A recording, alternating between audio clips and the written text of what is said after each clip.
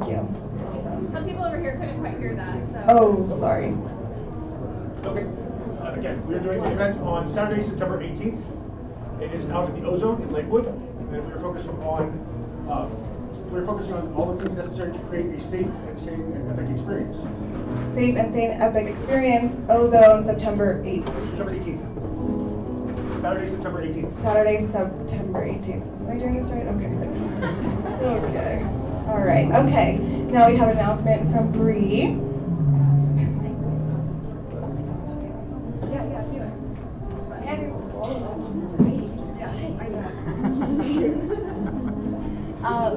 Hey everyone, I'm Bree, for those of you I haven't met, and I'm on the board of NOAC, and we are planning a psychedelic education festival. So this is an event that we are really excited about. I think this is probably our first time formally actually announcing it, so what we're envisioning is a psychedelic education festival that's going to take place in downtown Denver on 16th Street Mall. And we're inviting all of the organizations who are working with psychedelics in research and policy and just advocacy work. A number of organizations have already offered support and will be present. Fireside Project, Psychedelics Today, Naropa, Maya Health, for those of you who are familiar with any of those organizations. We have a bunch of others who are going to be joining us as well. So we're really excited about this event. We're also having some live DJs, food trucks, live painters. It's tentatively scheduled for October 9th, and it's at the Outer Space area on 16th Street Mall. So it's like outer space? Like, anyway, I'm really excited about that when we found the venue. So we hope that you'll join us. We'll definitely be sending out more information as it becomes available. But we hope to see you all there. And if any of you have any questions about it or just want to come up and say hi and introduce yourselves, I'm sitting over there. Please feel free to come up and say hi. So, thanks. All right. Okay. I had to write down all my notes here, so that's what's happening. Okay, so also the most important part, please do not try to obtain or sell substances here. That's not what we're doing here. We're really trying to not do that. It's happened where people have asked publicly to get illegal drugs. Please just don't do it, because it just makes us look bad, it makes you look bad, and we really like being here and we don't want to get in trouble, because we really believe in what we're doing around educating and community and all these wonderful things. So don't mess it up for us. Thank you. Okay, now I want to introduce Shannon, Dr. Shannon Hughes. You guys probably know her if you've been to one of our events. Shannon is a professor over at CSU, and she's going to be talking about a case against medicalization. And if you guys know Shannon, you know that her whole life is basically dedicated to advocacy and educating. And yeah, I'm so excited to witness you tonight. It's going to be really good. So, really wonderful. It's good to be witnessed. Thank you. Lots of notes. Yeah, welcome everybody. And for everybody who raised their hands that you are new, this is your first time, welcome. It's a beautiful, wonderful, supportive, great community to be a part of. I didn't know what community was until I came into community with Lilo and Bree and all the people that were doing this together, and some homies back there, and lots of people in this room actually, on different sort of degrees of closeness. But it's all community, and it's really good, and it's healing also. So that's part of this work, getting out of our little isolated worlds and being in community and doing more together than we can on our own, and yeah, sharing knowledge and resources and all of the things. So thanks for having me here to speak. I don't speak a lot. I introduce a lot of people, but I don't speak a lot. So this is a little twist on things. But tonight I wanted to kind of make a case, as it says here. It's not the case, against medicalization. It's a case. This is a string of thoughts. I live in this world of ideas, which is quite a privilege that comes with being in an academic setting. You get to think about things and play around with ideas and challenge the status quo and whatever. And so these are just some like loose ideas that I've sort of play around with that lead me personally to an advocacy position of decrim first, and actually sort of against personally medicalization as a drug policy reform pathway. And so I just want to share these thoughts, and they're not all fully formed. They're not all, there's like each one I feel like could be its own rabbit hole. We should create just a semester-long course on this topic basically, so that we can follow all the little threads, and we're not gonna be able to do that tonight. But I'm gonna just present some thoughts. Can you go to, oh, I can't control the slides, so I'm gonna have to like say something. Next slide, please. Just to say that nothing is original. Like, I don't have any original thoughts. Does this go float? I don't want to mess this up. But it's heavily borrowed, so I just want to give credit to where these ideas are borrowed from, especially this guy up here, David, who was my mentor in the PhD program. He's at UCLA now. He's brilliant, and he gave this talk years ago that still inspires me to this day. This was in 2005 he gave this talk, and I read it still, and I'm blown away by it. I'm like, dude, you're brilliant. Like, this is so good. And so a lot of this is actually borrowed from him. Go ahead. Next slide, please. So, here we go. So we've got these sort of major threads of arguments for access to psychedelics and to other drugs. I'm going to kind of talk about these middle two, the therapeutic use and a rights-based approach. So therapeutic use is a perspective that if there is a recognized medical or therapeutic benefit, like what we're seeing with MDMA or PTSD, psilocybin mushrooms for depression, that we should grant access to doctors and healthcare professionals for specific people to access that drug for specific purposes, as long as there's like a therapeutic indication. So therapeutic use sort of leads us to medicalization as a sort of policy or regulatory framework. So we're going to talk about that for a minute, and then that'll lead us into a little bit of like this human rights approach as like in contrast to and how a human rights lens sort of maybe challenges some of the founding assumptions that would lead us into medicalization. Okay, that was perfectly clear, right? Okay, so I'm going to, one, provide some critiques of medicalization and starting with just touching on some historical context. I feel like the first step to take when you're trying to grapple with any issue is to adopt a little bit of a historical perspective. And so we're going to bring a little bit of like historical, social context to medicalization as this larger sort of sociological construct. I'm not trying to sound as heady as that just came out, as it's really not. But just a little bit of historical context, and then we're going to challenge some of the basic assumptions that underlie basically prescription privileges. That's what we're essentially questioning here. So, I don't know how things are going to land, if this is going to seem provocative or anything. I don't know how it's going to land with people, but I do want to say that I think it's just like our duty to be critical and ask good questions and challenge assumptions and rock the boat a little bit and not take for granted that the social arrangements that we have as they exist are necessarily like the way things have to exist. And so if we have an opportunity to think a little more innovatively and really be forward thinking and create what's next in terms of drug policy reform, that we should use that opportunity as a community. So, just because I critique a profession, maybe the profession of psychiatry, maybe the profession of social work, which is where I come from, does not mean that I don't like psychiatrists or I'm anti-psychiatry or anti-doctor or anti-Western medicine. It's just a critical lens. Ask my partner. I'm terrible to live with. I'm critical. I will pick apart anything that you put in front of me, and it doesn't mean that psychiatrists are terrible people or anything like that. So please don't take it as like I'm disparaging any individuals within a profession. That's not the case. Okay, those are all the caveats. Let's start. Next slide.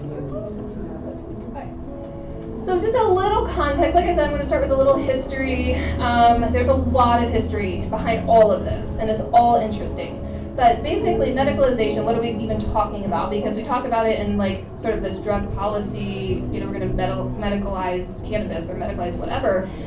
So really, we're saying we're going to make medical, we're going to make something medical. We're going to make it a medical problem, a medical condition, requiring medical expertise, requiring medical solutions.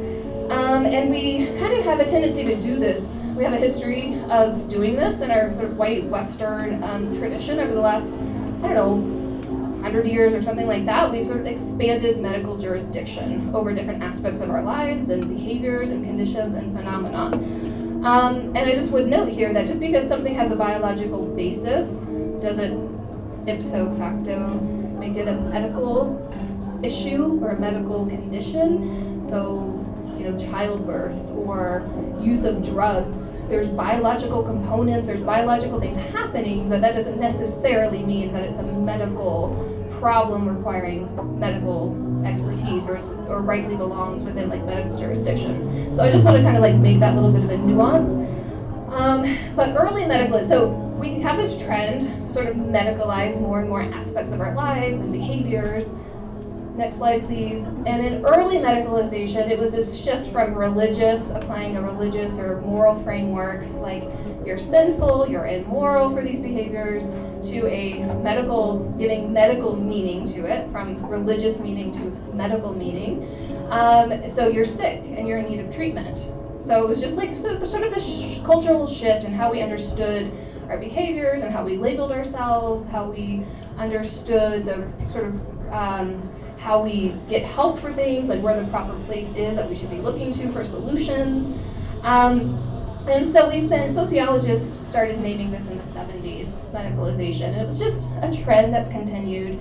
So, you know, drug use, violence, eating disorders, menopause, childbirth, aging, shyness, there's just a whole slew of things that over time you can kind of see that trend toward medicalization. Please continue.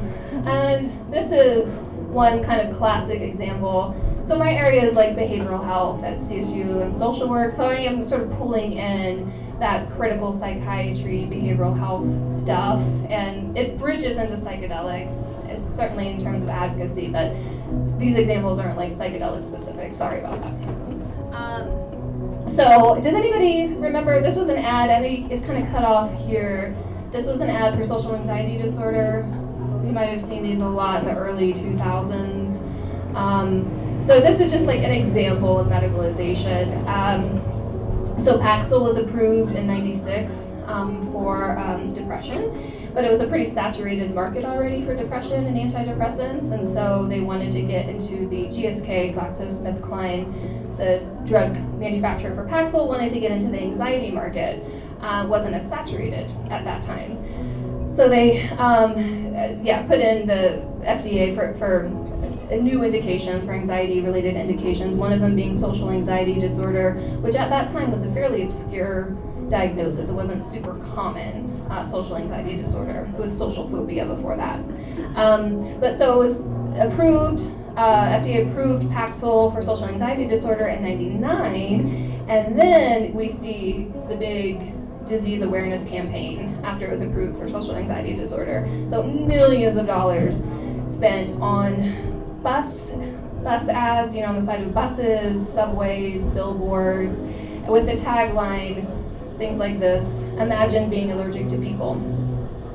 And a series of ads featuring, I'm going to read this, Paxil's efficacy in helping social anxiety disorder sufferers brave dinner parties and public speaking. That was like the ads. Paxil will help you brave dinner parties and public speaking. The latter of which, public speaking, is people's like #1 fear, like after, like before even death or something. So you can imagine the market that they were trying to capture here through these ads. And so through these media campaigns, GSK was able, this was like just so clever, it's just so clever. So through these campaigns, GSK was able to position SAD, social anxiety disorder, as both common, it's like, you know, everybody, like, it's both common, which like reduces the stigma of it, and also abnormal, which suggests that maybe you should go see your doctor and get treatment. So it was very clever to position it, both common and abnormal. Please go ahead. So, oh wait, yeah, you can stay there. I got a slide at the last minute here. So basically, just wanted to say a little historical context of like, okay, when we're talking about medicalization, there's just like this larger historical and social context of like this trend towards medicalization is something that we just sort of do. We just sort of expand that jurisdiction of medicine. And it's very much fueled by industry interests, which is, I think, an important part to consider, that industry profit interests are a major engine behind medicalization in the ways that we've been talking about it. Okay, so what about drug use? Okay, so and access to drugs. So we certainly haven't always lived in this era, well, I've always lived in an era of prohibition, but that's not always been the policy framework. So of course, prior to the current era, we had more access to drugs. So here's an ad for coca wine for the fatigue of mind or body.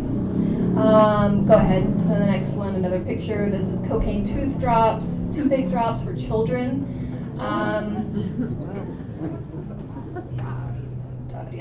And then the next one, we have in the 1890s, no, go back one.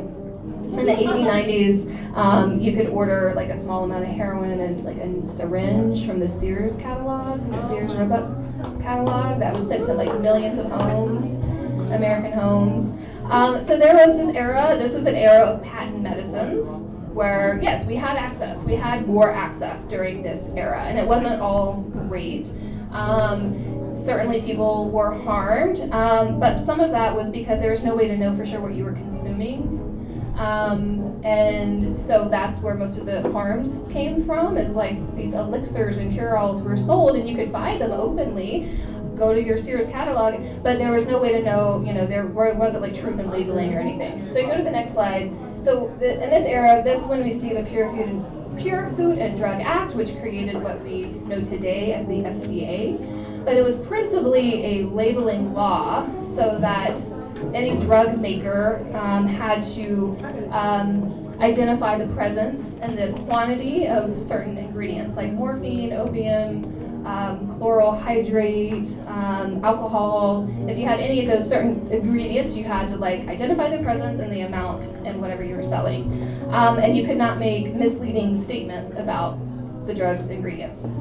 Okay, so over time this expanded. So first, some of the like regulation around our access to drugs started with just like truth in labeling. We need to know what's in here because people are like getting really sick.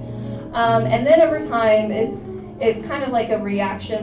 There was like at least two big disasters, but like one was in the 1930s, where like 100 plus people died from some elixir that contained a poisonous solvent, and you have a big reaction, which is kind of what happens, right? Like something disastrous happens, and then there's like this big, heavy-handed sort of like reaction.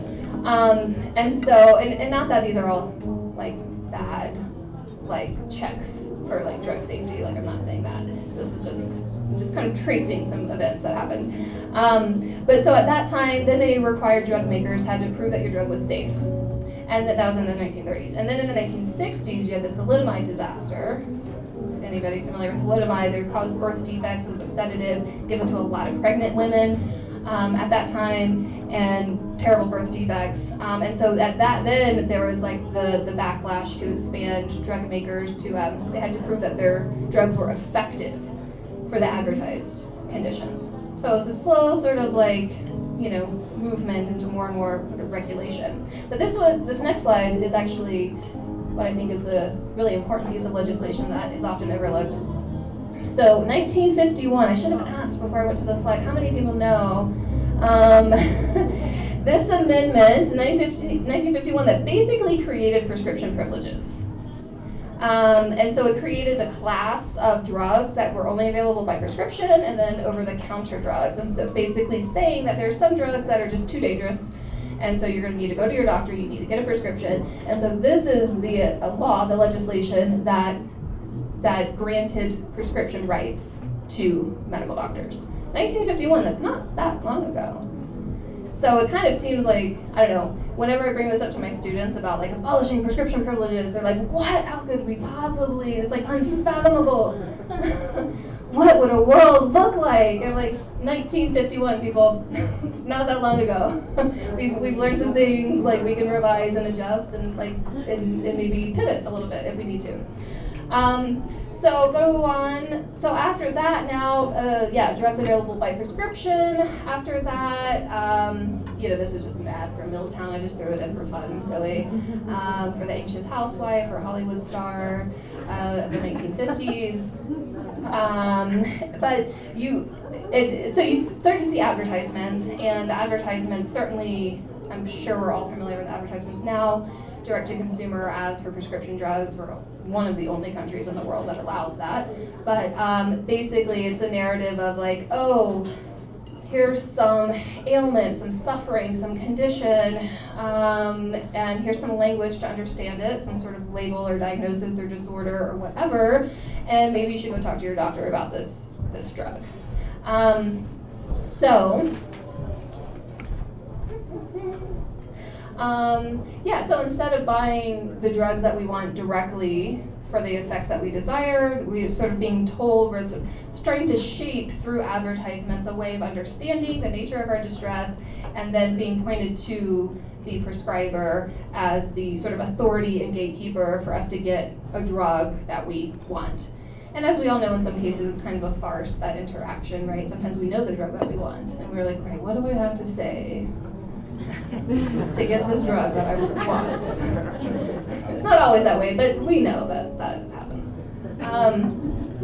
So highlighting this, highlighting all of this because just to say that the pharmaceutical industry and advertising has been a major engine of medicalization over the last many decades. Oh wait, do I have this next slide in still? Go. Oh yeah.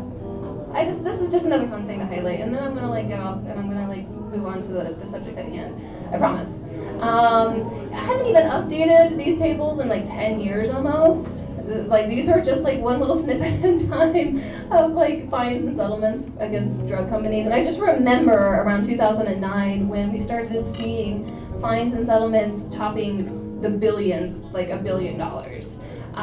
So this one here for Giadon in 2009, 2.3 billion. I remember that, and then there was a few more, go to the next slide, that came out right at the same time, topping $1 billion, mostly for illegal promotion and off-label promotion, and some for hiding negative data and that kind of stuff. But it was huge, and we're at that time I was they're going down, this isn't going to be tolerated, $2 billion fine, and it's no, it continues, business as usual continues. They budget for these kinds of things. The historical context being increasing expansion of medical jurisdiction over more behaviors, problems, conditions of life, largely but not exclusively fueled by pharmaceutical company marketing and interest and profit. And then increasing regulation of drugs versus kind of a free-for-all. We're sort of starting to more regulation, more prohibition of some drugs with tighter controls on other drugs, and gatekeeping authority finally established in 1951. Be you know what, y'all shouldn't you shouldn't have access to this. You really need to have an intermediary here. So, okay, that's kind of a little bit of a touch of a historical context to bring us to our essential question, which is, I hope, oh yeah, so why does a doctor stand between us and the drugs we want to use? Okay, what is the need for gatekeeping from a prescriber? I suggest, and this is largely from that talk from my mentor that I was mentioning, that there are some assumptions, some really basic assumptions that kind of justify prescription privileges. And so, one, drugs are inherently dangerous, and lay people cannot be trusted to use them properly. Lay people cannot or do not possess the knowledge on risk and benefits, so we need intermediaries to gatekeep access as a way to protect the public from these dangerous drugs. And then here, this last one, psychiatric prescribers, for sort of the context we're talking about, but doctors generally, possess a unique knowledge about psychotropic drugs. That is, they have like this in-depth, specialized training, this knowledge base that no one could be expected to know unless you go through this specialized training. And they apply that specialized body of knowledge to individual patient care. So these are the assumptions that, like, okay, check, check, check, check, check, makes sense. Okay, I'm just gonna pause for 1 second. And just maybe to yourself, maybe if you just look at this list of assumptions, if this makes sense to you, it's like, yeah, no, those are kind of the assumptions underlying this sort of social arrangement that we've all accepted. If we were going to challenge any of these assumptions, do you feel like they are challengeable? Any of them? All of them? And like, what is your experience or knowledge or training or whatever you come to the table with? Like, what kind of challenges might you pose to any of these assumptions? And I'm just going to actually let you just talk with each other for just a minute. And do these feel like any of these are challengeable based off of your experience and knowledge? I'm just going to give a minute to talk to your neighbors about that before I give you my answers.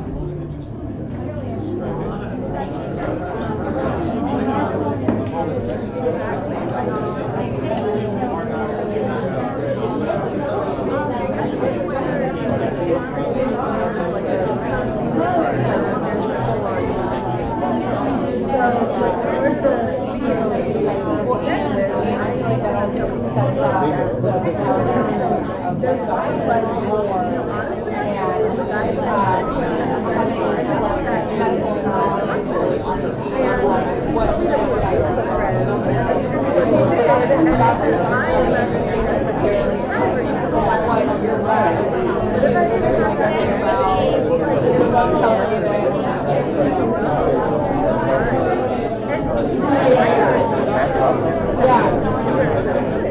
but we're going to be able to go out on my own if I needed anything else. So it's not quite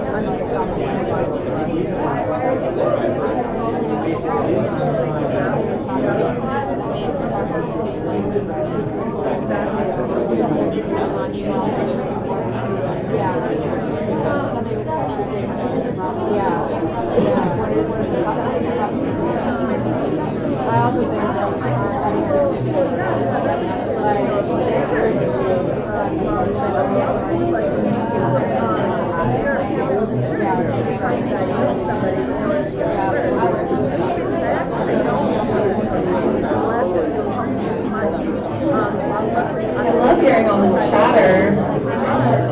I'm wondering if there's any a highlight or two from a conversation you're having that somebody might want to share.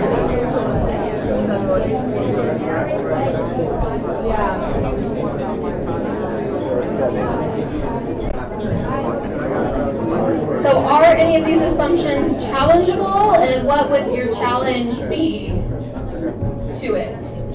Yes? I think they're challengeable, especially prescribers possess unique knowledge. I'm always curious, has my doctor taken the medicine that I'm actually seeking?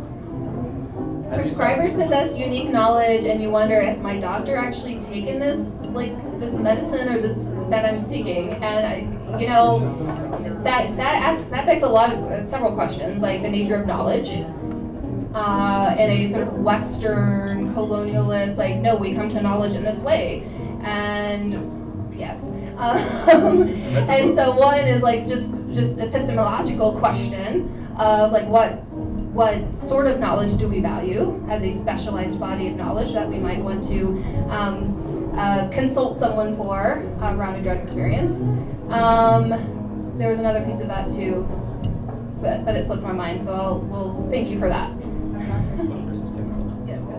So I was thinking of the example of the heart drug Johnson, and decades ago doctors would simply use the plant foxglove, which worked quite effectively, but because they couldn't control the dosage, it resulted in numbers of deaths, because it is incredibly toxic at high levels. It can cause heart attacks. And so that's one instance where that speaks to, I think, the need for, number one, some control on the production of medication, digoxin in this case, and number two, somebody who has some kind of qualification for helping a person determine a dosage without putting their life at risk trying to take different amounts themselves and they just figured that out on their own.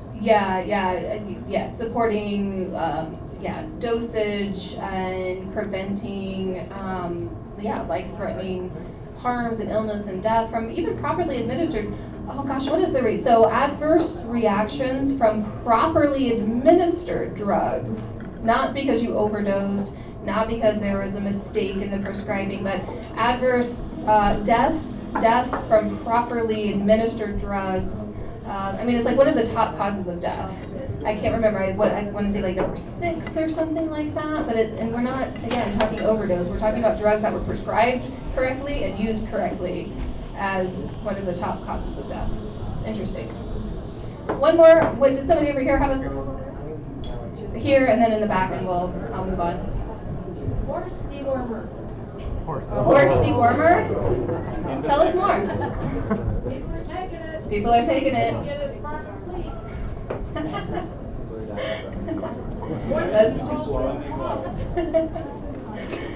Yes, thank you. Kind of on the first 2 points, so like psychedelics and theogens, the LD50 is like ridiculously high. And ridiculously high LD50s of psychedelics, and yes. And psychonauts tend to be pretty informed. Psychonauts do tend to be a pretty informed group. Yes, so like both the first 2 points, like actually that like lethal dose of many of these substances is like really high. You have to try to reach it, and some of them we don't even know what it is because it's so high. There are communities of people without having gone through medical training that are quite informed on many of these substances. Yes, all good points. I would echo all of that. And so drugs are inherently dangerous. We also know that there's quite a bias in the research literature, certainly around drugs that have been prohibited in the era of prohibition, and that many studies were funded specifically for the purpose of showing harms of drugs. So with confounding methodologies that are just really hard to tease out what are the actual harms, versus what's sort of like confounded and what is feeding into an agenda to show harms of drugs. So we don't have great research, and of course when drugs are scheduled, it kind of cuts it off from medical research. So for a lot of reasons, we don't have a full, accurate, and unbiased evidence base that gives us a good picture, really, of the harms of drugs. And we also know that many of the harms of drugs are actually better associated with the harms of prohibition than the drugs themselves. So I think there's good challenges to that assumption. I think the internet has showed us that lay people can be quite sophisticated and their knowledge and sharing resources and knowledge, sharing information on drugs, Arrowid, what are some of the other sites? There's good ones. Same thing with psychiatric drugs. I've done a lot of work on the patient forums, sharing information on antidepressant withdrawal when they couldn't get good information from their doctor on that. And so, yes, I think just the internet alone gives us some sort of compelling examples of lay people who can compile really good, sophisticated knowledge on drugs and make informed decisions. So why can't lay people be sufficiently informed? Like, why can't they, if that is an assumption that would sort of justify prescription privileges? And it's not also true that, going to this last point, it's not necessarily true that prescribers apply a specialized knowledge to individualized patient care. I'm sorry to say it. If you're a friend of mine and who is a psychiatrist in the room, I love you. And the fact is that any drug might be prescribed to any patient with any diagnosis, mental health diagnosis, and with a lot of trial and error. And that's true for psychiatric prescribing. That's just what it looks like. So, not to disparage or devalue medical school and the specialized training and knowledge base that is developed in medical school, because that is real, but for psychiatric prescribing, I think the waters are a little bit more muddy in terms of what the specialized knowledge is that could only be applied in this very individualized way. I don't know if that is really quite how it works. Also, I think as we were talking about here a minute ago, in psychedelics, who holds specialized knowledge? We can talk about that. Yes. So who holds a special, right? So do we default just because that's sort of a social arrangement that exists that we're all accustomed to, and sort of say, yeah, well, you went to medical school, so you must hold specialized knowledge because it's a drug and we put it in our body, so it must be yours, right? Like it must be your expertise. Well, I think that's a really good question that we should be asking ourselves. Like, who holds specialized knowledge? If we decide we do need a gatekeeper, who is the appropriate gatekeeper? Okay, so the fact that, I think we have a couple lessons that we can learn based off of psychiatric prescribing as we move into psychedelic advocacy and like what this world is going to look like. And I believe that there's maybe some unintended consequences of the fact that we have concentrated authority for drug access to prescribers. There's unintended consequences of that and some lessons, hopefully, that we've gained on the next slide. And it's a lot of words, I apologize. I just wanted to, on the next slide, thanks. You can't see my quote at the bottom. Okay, so it's a lot of words, but really, one, I mean, this like reality that drug companies shape prescribing practices. They do. Drug companies exert like enormous influence over prescribing practices, and doctors and the profession has been sort of slow to catch up to lived reality. So the disabling effects of early neuroleptic drugs, withdrawal effects of antidepressants, all of these were reported by users for decades, for a long time before doctors, before the profession, before drug industry started paying attention or validating them as like legitimate effects. So it was users who were complaining about sexual dysfunction of antidepressants years before drug companies picked it up and started asking about it in clinical trials as even on the side effect checklist. And even then it was haphazard so that they could like minimize the apparent prevalence of sexual dysfunction for antidepressants. So even just getting good information on like what's the rate of sexual dysfunction, it took like 3 decades to arrive at that because drug companies are so involved in like asking the questions and funding the research and narrating everything. I'm not going to go into more examples. There's more examples. I also think that some of the unintended consequences here of concentrating authority, gatekeeping authority, is actually possibly greater exposure to toxic effects and more risk-taking than we might otherwise take if it wasn't given to us by our doctor. So there's like this sort of responsibility as we give authority, concentrate authority into this single group, then we sort of give over responsibility, and we might be actually putting ourselves, like, how many of us would be on a cocktail of like Zoloft and Abilify and Lamictal, or put our, or have a 12-year-old on a combination of Zoloft, Abilify, and Lamictal, if it was on us, like the responsibility was on us to do that. We probably wouldn't find ourselves in some of these cocktails that are definitely untested, but because the doctor gives it to us, there's like this inherent sort of like trust in the authority and the expertise of that. And so we might find ourselves in more risky situations when we concentrate authority that way than more cautious if we sort of had that authority and responsibility for ourselves. Not that drugs can't be helpful, that's not the question. Drugs can be helpful, not helpful, whatever.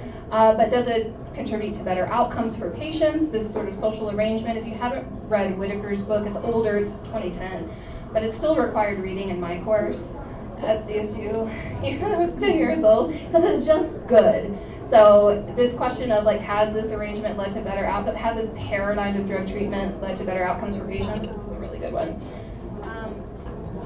Okay, so finally, this last one, that one. The other unintended consequence is like, we're kind of the subject of like, what do drug companies want to tell us versus what's really relevant for us to know as people, as patients, as people who use drugs. What might be more relevant is to compare, we just had a study, psilocybin with an SSRI, like that was like one of the first comparisons ever, like direct head to head, and that should have not taken so long to get there. But like what really are my options and how do they compare? How would opium compare with housing and psychotherapy?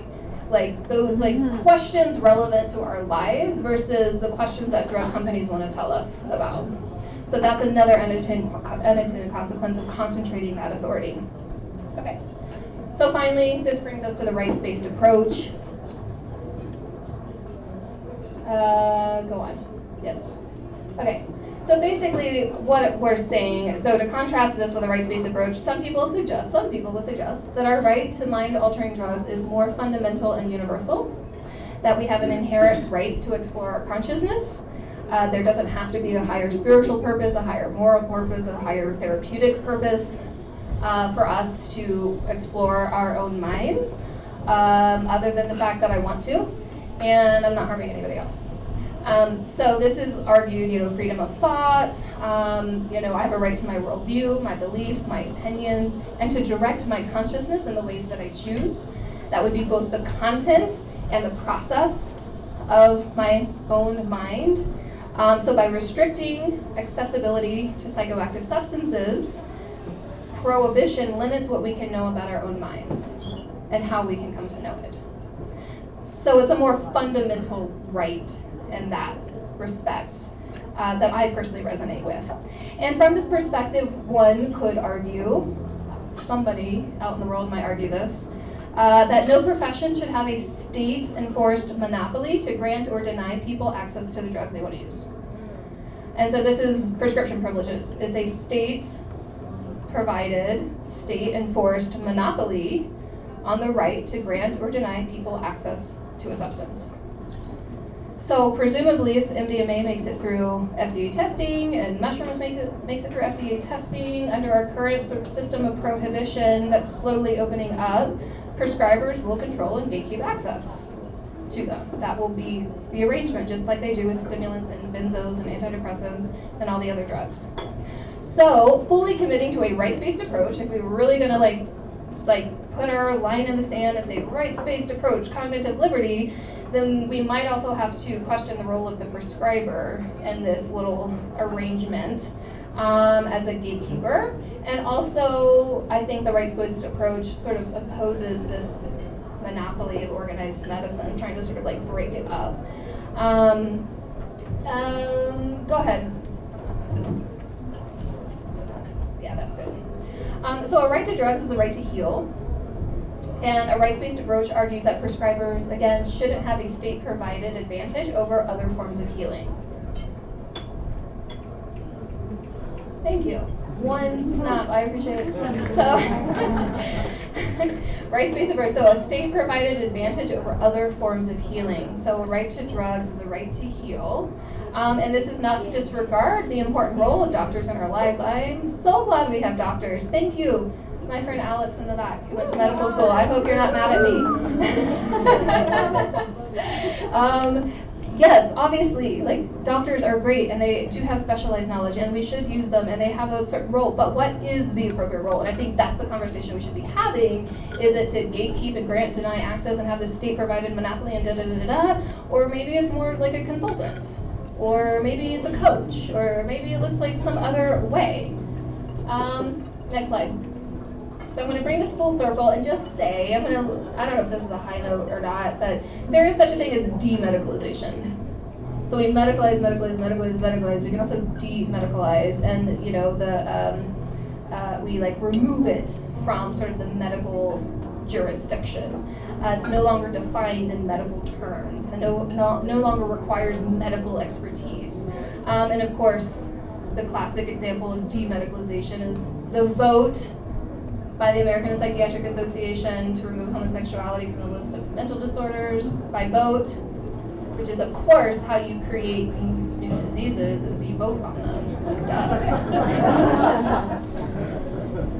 So, but demedicalization only succeeds if there's like strong, like there's resistance, like you've got to challenge the medical framework, you've got to create alternative frameworks that are reasonable, that are practical, that we have to mobilize support for it. And so I think that's what we need to do as a community moving forward with the opportunity we have, with statewide ballot initiatives and things changing, like what do we want? And if we're in an era of prohibition, what are we going to supplant that with? I feel like if we supplant it with the medical model, then that means we're going to concentrate authority to prescribers as gatekeepers. And these medicines very often have a very long history of safe use. And so indigenous practices, the community practitioners who are carrying these lineages and like doing this work already and have been for years could be just entirely engulfed by Western biomedicine scriptures. And so I think we just need to be very thoughtful about what we want to do, not be rushing into just like the first good opportunity that's presented to us when a big money person comes into the state and says they want to, you know, put something on the ballot, which happens, by the way. I think we need to, be in dialogue, know what we stand for, know where we want to go, and mobilize as a community. And maybe this rights-based approach, you know, sounds appealing to you, to our community. Oh, and I want to end with this, just real quick. Sorry, one last thing. The Beckley Foundation. I wish we were talking about this more. Next slide, please. Just as an example, this is like the last thing. Are y'all familiar with the Beckley Foundation report on the roadmap to regulating MDMA? Because I think it's really interesting.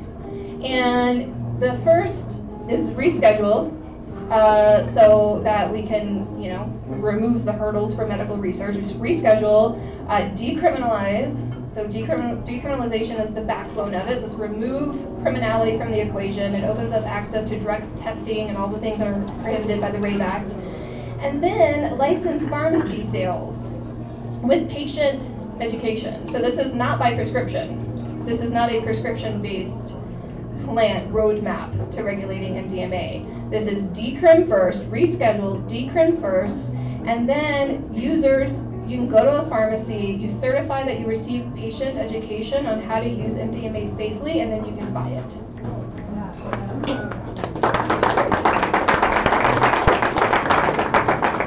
And then, of course, with all the user controls, child-proof packaging, and over 18, and public messaging, so to create cultures of use around it, adult-friendly, MDMA-friendly adult lounges for like social use. Maybe you don't sell alcohol, like little harm reduction measures, whatever. This is there's a full report. It's like very, very long. It's very interesting. I really like it, and I would love to see something like this more at the forefront of like what we're talking about in like Colorado for like what we might want to move toward. I think medicalization is like the easy sort of no-brainer, like, oh yeah, that'll make everybody feel safe, go to your doctor. But I think we could do better. Thank you.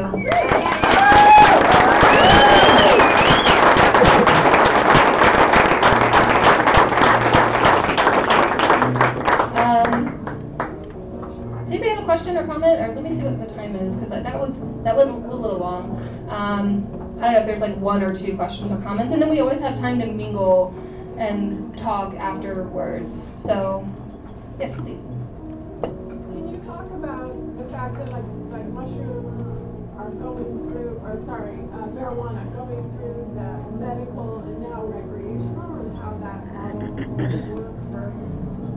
Yeah, I don't know. Yeah. So the question is like, you know, how like cannabis went like medical and then recreational, legal, and so yeah, there are a lot of people in the industry. I was never in that industry, and I don't know. I welcome like other perspectives on this, but yeah, a lot of people think that was the way to go, and it is the way to go. Like, okay, medicalization, like it makes sense. People can buy into it. The public who isn't radical and free thinking, whatever, they'll feel safe, and it's just, we all know it's a farce. Yeah, of course. But it's a stepping stone towards recreational or like legal use. So yeah, I think there's some arguments that could be made for and against that as a strategy. I tend to be very stubborn in values and not wanting to compromise, like, no, but this is the right way to go, or like this is like the, but I think as a strategy, some people would be like, no, and it worked. So. I don't know, does anybody else have an opinion on that, who's maybe more plugged into the cannabis industry and how all that played out? Yeah. Yeah, I think medicalization has helped to protect me in some ways. Yeah. I use my doctor as a shield against the cop. Use your doctor as a shield against the cop. Yeah, so it protected you. I'm repeating kind of for everybody. So in 1997, I got my first prescription for marijuana in the state of California. I then got a prescription in Portland, Oregon. I then got a prescription in Atlanta, Georgia. Though you couldn't buy a thing there, I still had a prescription. And I use it to show my senator and my congressperson that this is how I vote and this is how I protect myself. So I've used it as a shield in some sense. Yeah, using it as a shield. I mean, I think there are some, practical benefits and maybe some strategic benefits to it. I just get real, I personally, I guess maybe it's just like my rebellious non-authoritarian. I don't like having to play that ridiculous game. I completely agree with you, and I don't know why the doctor that I go to for my benzos can't sign a prescription for me for marijuana. Right? I go to a specialized doctor to sign a prescription for me for marijuana. Yeah. So I don't know. I mean, I'm not. There's pros and cons to all these. It's not like that clear cut. There's certainly advantages and disadvantages. I guess, my advocacy takes me to just wondering if there's something more creative or innovative. If we do have an opportunity as a community, do we want to just kind of play that what we know out, or do we want to put something a little more forward thinking out there, and what could that look like? Yeah, please, in the back.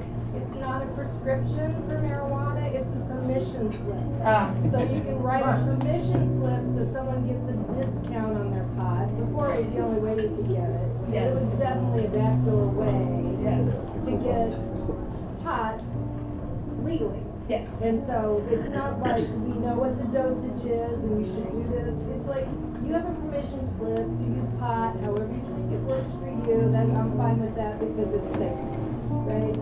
And so why do you need the permission slip? Right. Why do you need a permission slip? Yeah. Well, because of politics. So you probably don't need a permission slip for psychedelics either, right? I mean, that's a question. Who should give us that permission slip if we do need one? Because you don't know what it is. If the pharmaceutical company is not making it and you don't know what, now the marijuana industry will tell you the dosage of your edible or whatever. But for flower, you don't know what it is and how strong it is. There's no way to know your reaction to it. There's no studies about what happens. And it's same for psychedelics. You don't really know what you're getting. So I'm not going to prescribe something. It's like any herbal supplement. Yep. I don't know what's in that herbal supplement. It's not regulated. Thank you. In the back on the side, and we'll probably call it. Yeah, go ahead. I was wondering if you could speak to like addiction. It's like a pretty big topic. I feel like in the States that kind of didn't get. I mean, it's a big topic. Speak about addiction in 30 seconds or less. I don't really know how it could, like, I don't know, just as like a struggle to. I mean, so if we have access and we don't have to go to our doctor. So first of all, we have addiction. So in the era of prohibition, in the era of like we have to go to our doctor for drugs, and that like addiction exists. And so opening up access to drugs, I don't know if that would increase or decrease addiction. I don't know how that would sort of shift the dynamics around it. I don't think there's evidence to suggest that it would increase addictions if we had access to drugs. It would probably make it safer in a lot of ways, right? You could like have all the harm reduction measures, you get better information, you have drug testing, you could have all of those things. You wouldn't be seen as a criminal for using drugs. So, I mean, I think there are some arguments in favor of opening up access. I also think it's important that we create cultures of use around substances and normalize altering our consciousness in different ways. And how do we, when I was studying abroad, I was a foreign exchange student at like 15, and there was a culture around drinking wine. I was in Argentina, I was an exchange student. There's a culture around drinking wine at dinner with your kiddos. And so I think like creating cultures of use around substances that, good information, drug testing, having communities that, aren't stigmatized, that we can gather in public places and talk about it and commune around it. And I think that's part of it also. We're not gonna like solve addictions. Like addiction is pain and people are in pain. That's gonna I mean, so how do we support that? But it's certainly not by prohibiting substances. That's not worked.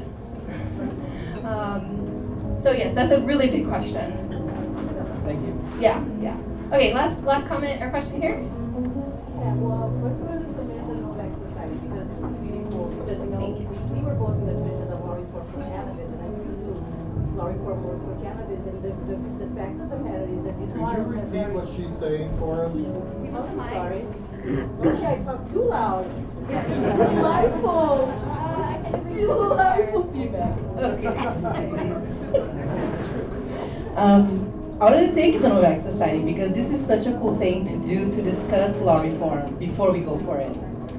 So we know what we want, because the world is a really big place. This is a global movement, we all know it. And what we see with cannabis, going back to that, I'm Clarissa, by the way, so hi everyone, and thank you so much. I'm also an exchange student, so clearly. So yeah, with cannabis, what we saw too is that in the beginning we had models where people could still grow at home. So if you didn't want to go to your doctor, and you want to cultivate your own mushrooms, or you want to, produce your own medicine, you could. But as we've seen this evolve globally, and big money and and all of that, not just money, because money is not necessarily a bad thing, but how it developed, we've seen that this is not the case anymore. Where people, especially abroad, where these models kind of came delayed and are still coming, it's a barrier of access to have that sign off. It's expensive. It's much cheaper to grow your marijuana in anyone's backyard than to buy it from Merck. And that's what's happening with cannabis in the world today. And I don't want it to happen to psychedelics because it saved my life. And I know it saved probably most of us in here. So I really commend you on the debate. I'm very grateful to be here today. And I really want us to just think also, like you said, about alternatives, because we can do that in Denver. We're a really cool town, we're progressive. And I like your idea of maybe, like, who knows, like cultivation clubs, like we have in Europe for weed, for psilocybin, as opposed to buying it at some pharmacy, So anyway, I'm really grateful, and once again. Yeah. I appreciate that perspective. And yeah, we're just talking, we're sharing ideas, I'm asking questions. This is more to add as we form. There's going to be work groups forming as if there's a statewide initiative. There's a lot of dynamics, because there's money, and then there's community, and there's these different players and interests, and so to see it all come together, I just feel like I would really love to see some bottom-up community approaches to how we want to shape this over the next 5-7 years for ourselves. So with that said, thank you all for listening, for coming, for engaging. We look forward to the next time. October 7th is our next meetup here, and we're actually going to share, we've got a couple of folks who are willing to share their stories who have terminal illness and have used mushrooms as part of their care and healing. And they're willing to come up here and share their stories. So that's what we're going to do next month. And we're going to invite Denver City Council members. I don't know if they're going to come. If you know anybody, if you have connections, these people need to be in the room, policymakers, whoever. We are going to send out personal invites to at least Denver City Council, because they should be reviewing at around that time a proposal to expand decrim for the city of Denver, and so we would like to invite them into this. And yes, so look forward to that. Thank you all so much. Hang out, we can talk, chat, tip your servers well, and we'll see you next time. Thank you.